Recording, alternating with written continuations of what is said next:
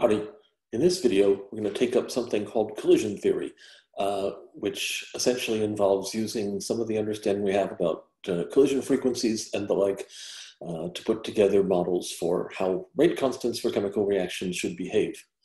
I think I mentioned before that when I was looking at what to cut down from the course content to make up for the time that we lost, one of my first thoughts was that I wanted to keep this part of chapter 7 in the class because I think it's a notion that doesn't come up as much in, say, an engineering presentation of kinetics as it will here. And I think it'll help give you a sort of more rounded view of things if I'm right about that other part. So what we're going to do is we're going to start off by developing an equation for the collision frequency between two dissimilar molecules. If you think back to what we did in chapter 6, we have an equation for the collision frequency for molecules of a particular type of gas, just a homogeneous gas essentially, where there's only one kind of molecule. In order to look at most chemical reactions, we have to entertain the possibility that the molecules reacting might be different substances, and therefore they'll be different sizes, travel with different speeds, things like that. All of those factors will influence the collision frequency. So the basic argument in collision theory is this. It says if I'm going to have two molecules react with one another, we're still treating our molecules like hard spheres here, right? Molecule A, molecule B. If I want those two things to react, maybe they're going to make molecule C or whatever, the minimum requirement for that is going to be they have to actually physically collide with one another. In other words, we're saying they can't react at a distance. I can't have this molecule over here just like shake off a piece of itself and throw it over here to have my reaction get going. Okay, they're going to have to physically come in contact. That's a reasonable place to start in thinking about what needs to happen for two molecules to react. Because of that, if that's the minimum requirement, then the maximum reaction rate would just be the rate of collisions. So if I knew the collision frequency, I could take that and use it to get a rate constant, right? Because the number of times they collide, if that's the maximum number of reactions, then that'll get me a maximum rate. And that's what we're going to start out with here today.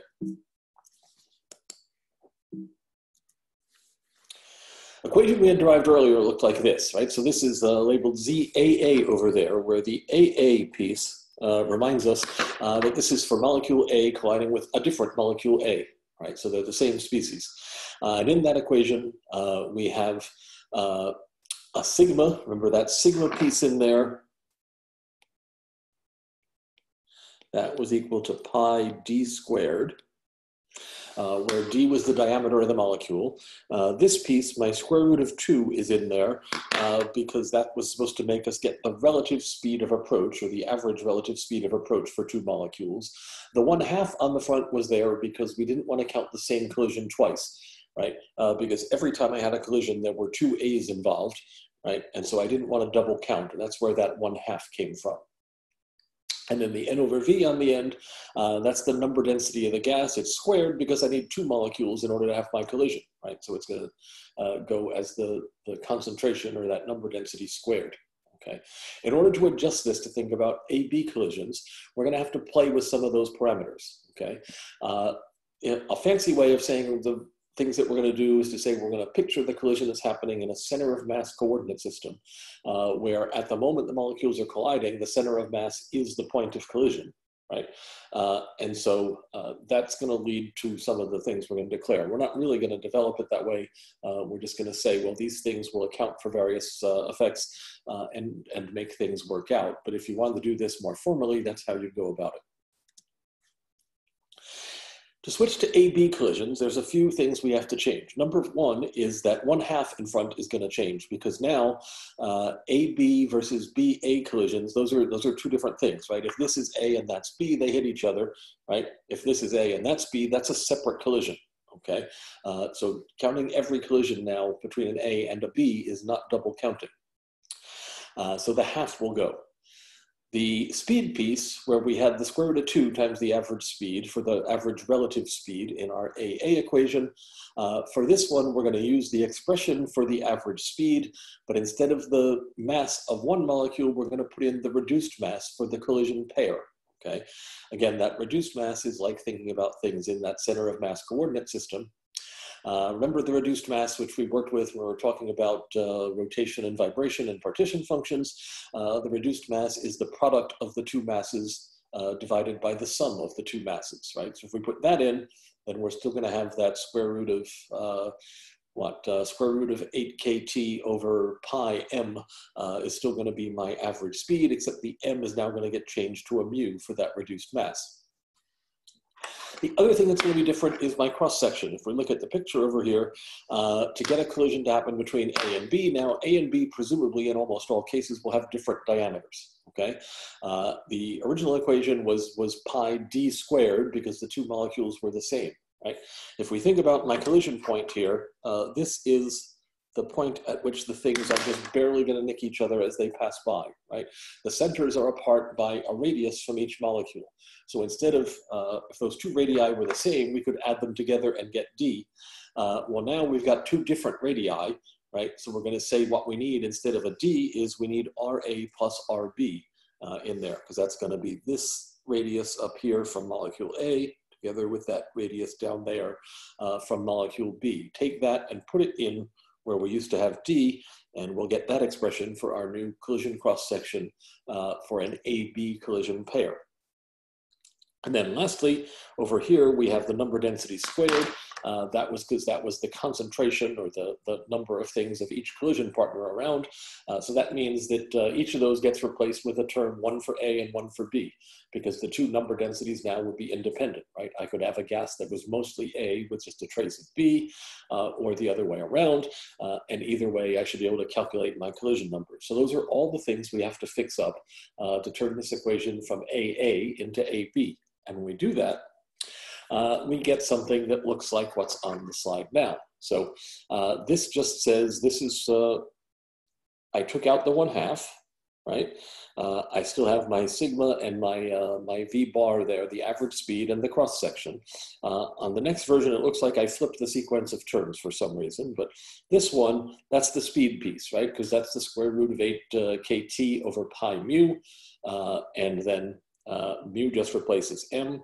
This one is the cross-section, now in terms of the radii of A and B, and then these are my two number densities, all right?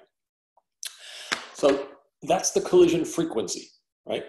If every collision ended up causing a reaction to take place, then our rate of reaction would be some maximum value of the rate constant, labeled here as K2 because it's a second order rate constant if our reaction takes place in this bimolecular collision. Okay, so we're thinking about a bimolecular elementary step here. If we want to like use some proper kinetics language, I want that maximum rate constant times the concentration of A and the concentration of B.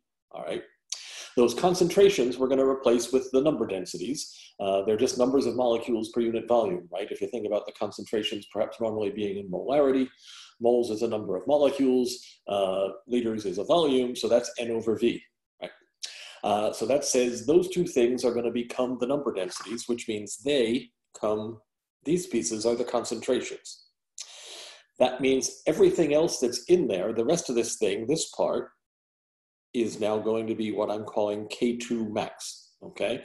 So on the bottom here, I get this equation, which says the hypothetical maximum value of that second order rate constant should be that average relative speed times the collision cross-section.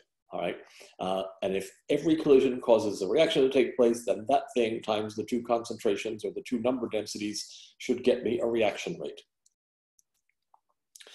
To get started and do a little bit of calculating here, the first thing we're going to do is we're going to work out the value of that K2 max for a second order reaction between NO and Cl2, making NOCl, nitrosyl chloride, I guess that is, and a chlorine atom at 298 Kelvin, so near room temperature.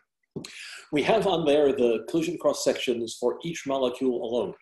If you look up values for any of these cross-sections, as you readily imagine, it's much easier to tabulate values that are just for one molecule instead of trying to tabulate for every possible pair. So oftentimes we'll have to work from the ones we start off with and go back from those to get the radii so we can put them together to reformulate the cross-section we need. Okay, so we're going to do a couple of things here. The first up is I'm going to start by finding the reduced mass. I haven't done that for a while. But the reduced mass is going to be the mass of the NO, which happens to be about 30. I'm going to write it down here with some decimal places, I guess, times the mass of the Cl2, which is 70.9. So these are in AMU. And then on the bottom, I'm going to have the sum of those two things.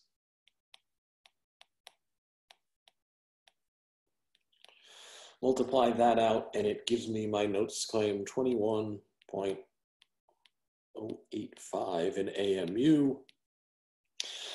Turn that into kilograms, and that'll give me 3.5 times 10 to the minus 26 kilograms.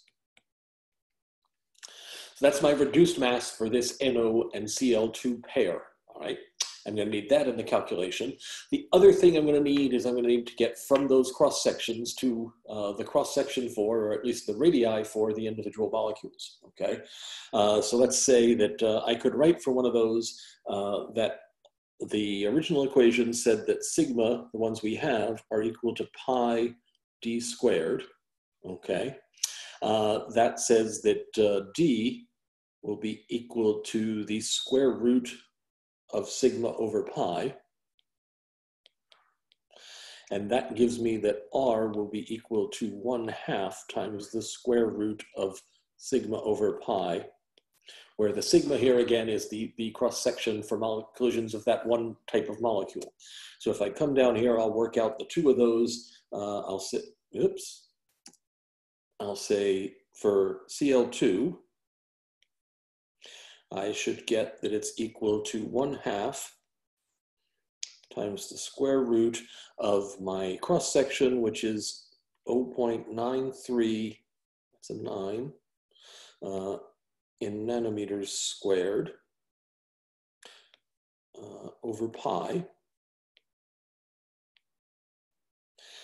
And if I multiply that out, the notes say I get, I don't know why it does that. You'd think I'd be better at this by now, but I'm not. 0.272 nanometers. Okay, it's really misbehaving on me now. And if I do the same thing for the NO, the notes claim I end up with 0.182 nanometers. I swear I'm writing all the lines. Okay, so that gives me my two radii that I'm going to use to find the cross-section for the collision pair. With all that in place, I'm ready to set up my actual collision equation. Okay, my equation says that I want what? I want K2 x, and I want that to be equal to square root of 8k. I'm going to try and be good and put b's on those because I've got the other k lurking around now. Do be careful about that if you're taking notes or looking at things that you don't get Boltzmann's constant and a rate constant confused with each other. I've got that, and then I've got my cross-section, which is now pi r NO plus r Cl2, and the distances are squared in there. In all these things, we're still treating both molecules as if they're hard spheres, okay? So we're just going with a radius to describe them, ignoring the fact that these molecules, for example, would not actually be spherical if we could look at them. Let's just put in the numbers and see what we get for this. We're going to get 8. Boltzmann's constant is 1.38, 10 to the minus 23. That's in joules per Kelvin. Temperature is in as 298 Kelvin. On the bottom, we have pi, and we have a term that was 3.5 times 10 to the minus 26th power, and that was in kilograms. That really did say a K, kilograms. All that's in a square root. And then over here, I've got a piece which is pi times the sum of those radii, which is 0.272 plus 0.182, and those are both in nanometers, and that's squared. And then all that closes up. And according to my notes, if I multiply all that out, it says here that I get about 3.54. My iPad is writing really strangely here. Times 10 to the minus 19.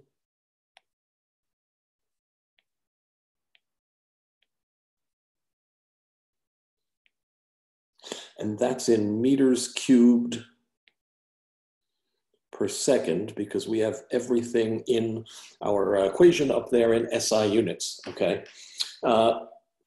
If you wanted to, we could change that into more normal rate constant units. So we could say that 3.5, I apologize for the writing, but it's really just not behaving, times 10 to the minus 19. And I'm in meters cubed over seconds. I would multiply that by, let's say, Avogadro's number to get me into per mole.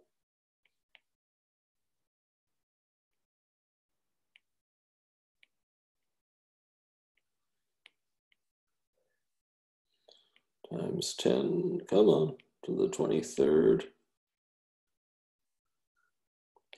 That's got units of 1 over moles. Then I have to get myself from meters cubed. I want to get myself from meters cubed into liters. So I want to say that I would have 10 to the 3rd liters in 1 meter cubed. And if I multiply those out, I would get 2.13, come on, I wrote a 3 there, times 10 to the 8th.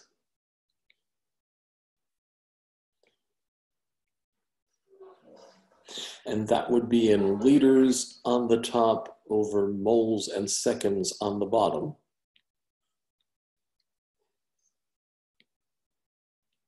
Okay, those units would have the same dimensions as being what? Concentration over time, right? Because that would be moles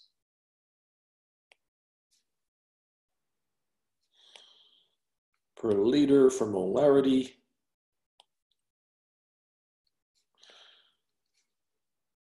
Over seconds on the bottom for the time. Rearrange that a little bit and you get this same set of units down here, okay? So that's our value for the maximum in this, second order rate constant for that particular pair of things. I want to tie this together with the ideas from the Arrhenius equation, okay? You've seen the Arrhenius equation before in Gen Chem, if nowhere else. And again, many of you have taken or are taking your department's kinetics class. The Arrhenius equation tells us how rate constants change with temperature, right? Our collision rate, our collision theory equation there for that rate constant says that the collision frequency is proportional to the square root of T. That's a relatively slow dependence on temperature. Reaction rates generally go up much more strongly than that, right? There's a rule of thumb in people that do kinetics that says that for a lot of reactions with typical activation energies, if you raise the temperature by 10 degrees C, you might double the rate of reaction. Okay, that's obviously a strong dependence. Typically, we express that in the Arrhenius equation written down here as rate constant K is some pre-exponential factor, which I wrote here as A. Some textbooks would call that a nu because it's got frequency units, at least for first order rate constants, times e to the minus e sub A over RT, where e sub A is the activation energy, right? What that activation energy means physically is it says that's the minimum collision energy required to enable the reaction to go forward, right? So it says two molecules can't just barely tap one another and react. If we're going to break a piece off of one of them, for example, the collision is going to have some violence to it, right? So they're going to have to come together with an energy above some threshold. So what this amounts to is it's imposing an additional requirement on top of our first guess that says, well, the minimum is they have to touch each other. Now we're saying they don't just have to collide, they have to collide hard, and each reaction gets its own definition of what it means to be hard. What is a violent collision, okay? That pre-exponential factor will include the collision rate, the part we just calculated, and then a possible steric factor, which we'll talk about some as the video goes along, okay? So essentially, our first guess, our K max, that's what would happen if in this equation we took E sub A, the activation energy, and set it to 0. So there is no minimum energy required, they just have to hit each other, right? Then my rate constant goes to what we're now calling the pre-exponential factor, and that should be the thing we calculated from the collision rate, okay? I put in one of these sort of no longer clicking clicker questions, but what does it say? How many of the following factors contribute to the fact that rate constants increase with increasing temperature, okay? And I'll go down the list. You can pause and read through them if you like. The activation energy decreases as T increases. The activation energy shouldn't really be a function of temperature. And so that one is not an actual true statement. It's not a factor that is in play. The total number of collisions increases as T increases. If we go back and look at our Z equation, we'll see that it has T to the 1/2 on the top of it. So the total number of collisions does increase as temperature increases. So that one is definitely in play. The fraction of collisions that successfully lead to reaction increases as T increases. If I have a non-zero activation energy, which we in general almost always do, then that one is also going to be a true statement and a factor that is operational here. It's actually going to be the most important one. Concentration of the reactant molecules increases as T increases. That doesn't make any sense, right? Concentration is number of molecules over volume, and changing the temperature doesn't necessarily change those things. That means I have to pick 2 here for this one in my answering of the questions. Next up, we're going to talk about this so-called steric factor. What this is it says molecules are not really hard spheres, right? Molecules have things that, many molecules at least, give them directionality. And not all collisions are going to be equally effective. One way to think about this is that we could have this so-called impact parameter, which would come into play, right? Which says that maybe a collision that just barely nudges each other and is a glancing blow kind of thing doesn't work, but a collision that is head-on will work much better, right? And so that can be developed into this, what is usually referred to as an impact parameter, where in the case on the left here, where my molecules, the centers are on the same line as the relative speed, that's going to be a head-on collision, for lack of a more technical term for it.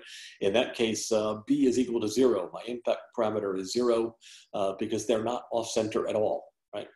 Suppose the trajectory of our molecules is like this. The 2 velocity vectors are here. The line of centers is not along the relative, the direction of those velocity vectors, right? They're still going to hit, but they're not going to hit with the same kind of collision.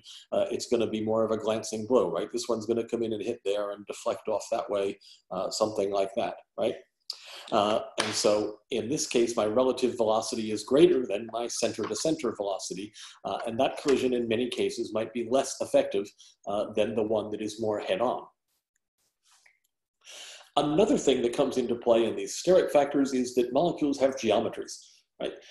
They're not the same from all directions, and depends on the molecule how true that is, right?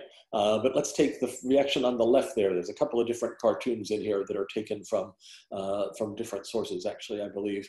On the left, we have one which says it's hydrogen iodide reacting with a chlorine atom. So it's really just going to be exchanging those halogens, right? So I'm going to take the HI, the chlorine is going to trade places with the iodide, give me HCl plus I atom. Well, as you might expect, that HI molecule has two ends to it, right? One end is the hydrogen, one end is the iodine. The iodine is a much bigger target, but if the chlorine hits the iodine end, it's not going to be able to pluck off the hydrogen, right? Because it's actually not making any contact with the hydrogen. It's going to be hard to form an HCl bond if the H is not in physical contact and proximity with that hydrogen. Okay, so in this case, my chlorine atom presumably would have to come in from the end that is where the hydrogen is, and the picture there draws this cone that says the chlorine atom is going to have to approach from a direction that's in that little scope of directions in order to have this reaction work. If my chlorine atom comes from over here, it's pretty clearly going to fail, right? If it comes from this way, that's also not going to work because it's not going to ever get close to the hydrogen in that arrangement, okay? If I were to look at a reaction like this one, my CO and O2 reacting to make CO2 and oxygen. This reaction is not very fast at the gas phase unless the temperature is really high, by the way. But if it were going to take place where you had a high enough temperature, say, to allow this reaction, the collision on top, where my oxygen molecule hits the oxygen end of the CO, that's unlikely to let it react, right? Because after all, I'm trying to get the carbon to attach itself to a second oxygen. Right? Trying to form a carbon-oxygen bond. So most likely, I'm going to have to do something like this, where the oxygen atom strikes that carbon atom, so I get some intimate contact between the carbon and the oxygen, enough for them to be able to start to form a bond. That bond forming will stretch out and eventually break the OO bond, and the other oxygen atom can leave, right? So in that case, gosh, as a first crude guess of what my geometric factor here might be, I might think that, well, something maybe on the order of half of all the collisions would have a chance to work because CO, the carbon and oxygen, are at least close to the same size, right? So I might say, well, something like half the time it's coming from the oxygen side of things. And so that would give me a rough guess of what I thought that geometric factor might be, okay? Anything like this that's in play will reduce my reaction rate, right? So it will shrink that steric factor down from there. If I take that steric factor and put it into my equation, what I will get is something that looks like this, right? It says now my rate is equal to, this is my collision frequency here, right? It just tells me what are the number of collisions. Written in there as a P is this steric factor. That's going to take on values as we presume. First guess, we'd say 1 just means they hit each other. Less than 1 means they don't all hit each other in the right arrangement, right? So that should shrink from 1 as things go from there.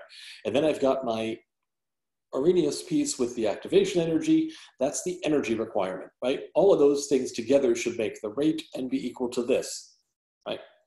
If I take that and look at how I calculated my K2 max before, effectively what I've done is I've said my second order rate constant is now K2 max, it's got my steric factor, and then it's got my energy requirement, my activation barrier in there, right? And then I expand that to have all the terms filled in over here. What this does is it says that my pre-exponential piece in this formulation now has a t to the 1/2 dependence in it, right? Because it's got this piece there.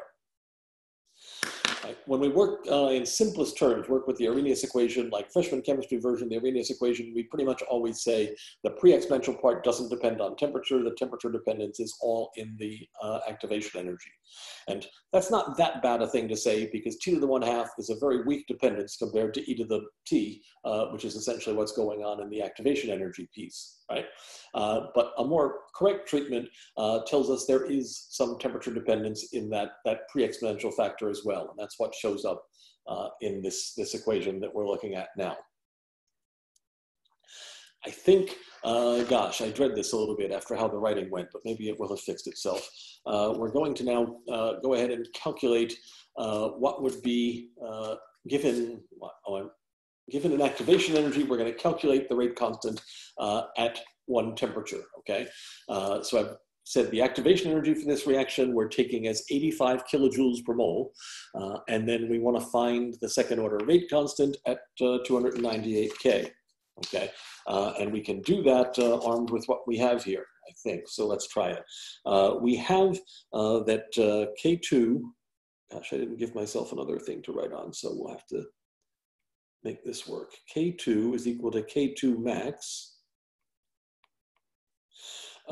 times steric factor P, which here I'm taking as 1, times e to the minus E sub A over RT.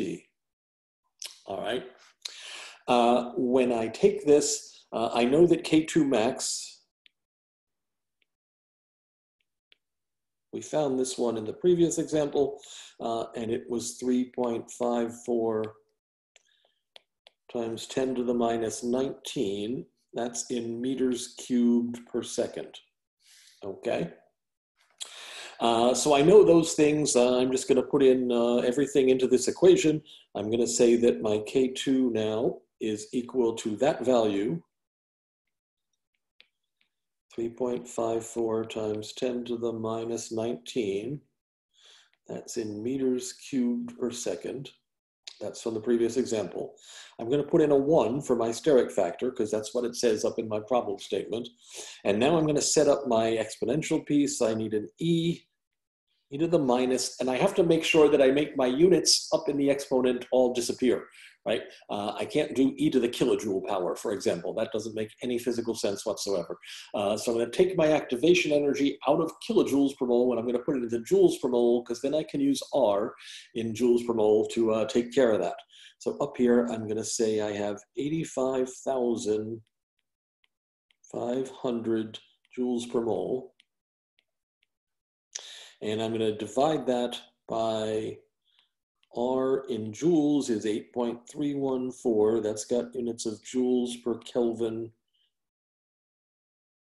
per mole. That's Kelvin mole and not kilomole, by the way. And then I need a temperature, which is 298 K.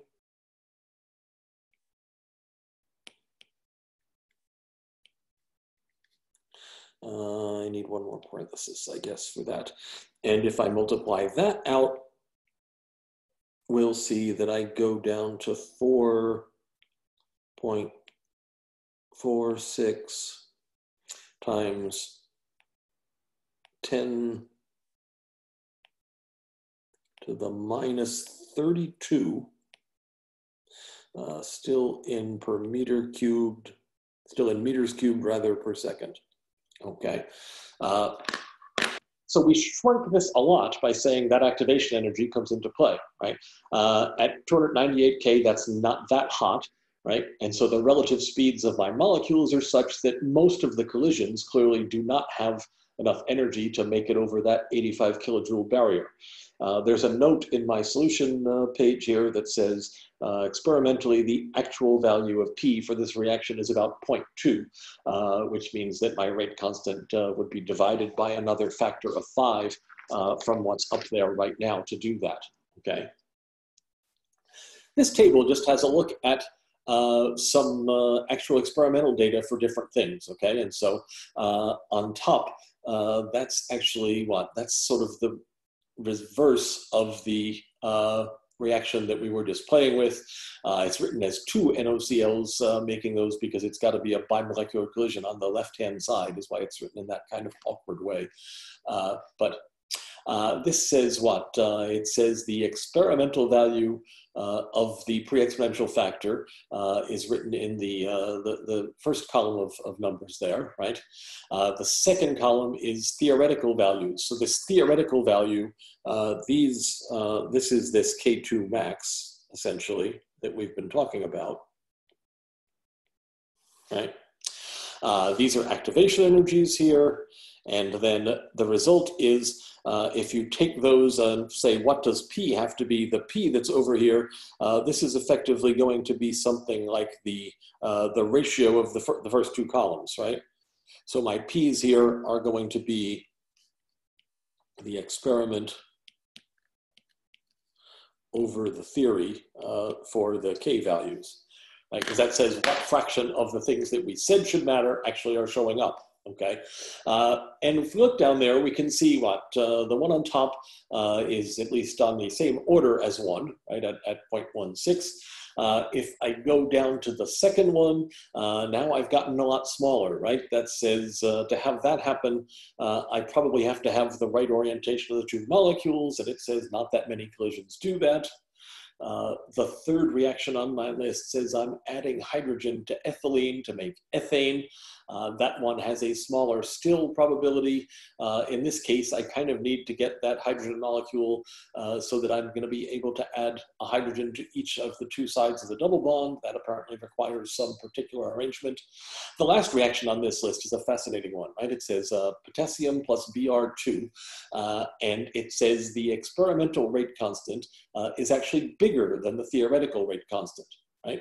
It also says this reaction really does have 0 activation energy because, well, you might imagine that potassium atom is going to be pretty reactive, right?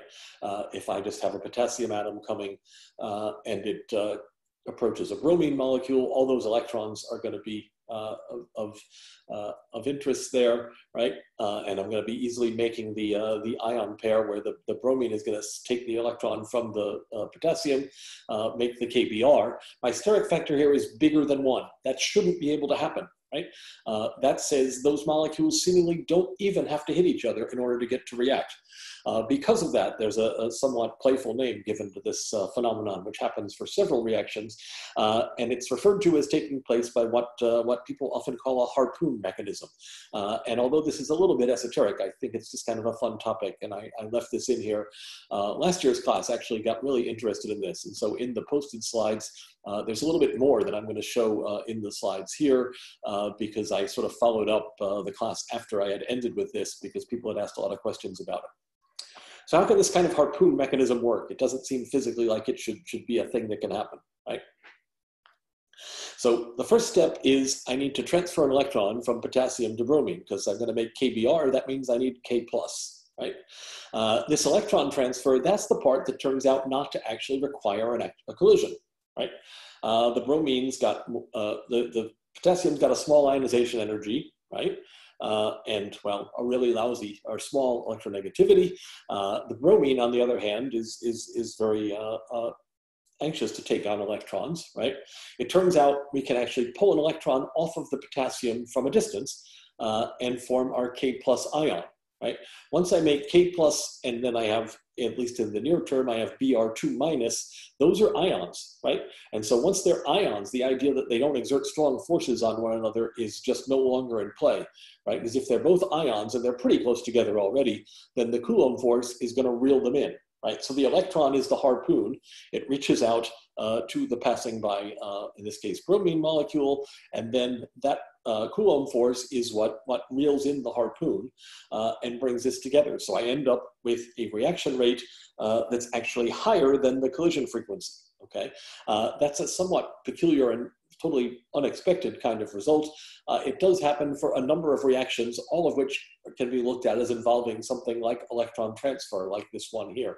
Okay, you can figure out something about how this works. The extra slides that are in the posted material does things like taking things like the ionization energy of the potassium and figuring out some things about the probabilities of this taking place. It's just kind of a really, really peculiar thing that happens, and it demonstrates that this sort of first order thinking that says, well, they have to at least touch each other to react. That is true for the vast majority of reactions, okay? But there are also a couple of strange cases like this one that sort of break beyond that and really challenge our ways of thinking about this to come up with an explanation. And it turns out it does make sense if you start thinking about things like the ionization energies of the particles involved and things of that sort. All right, that's a quick introduction to collision theory.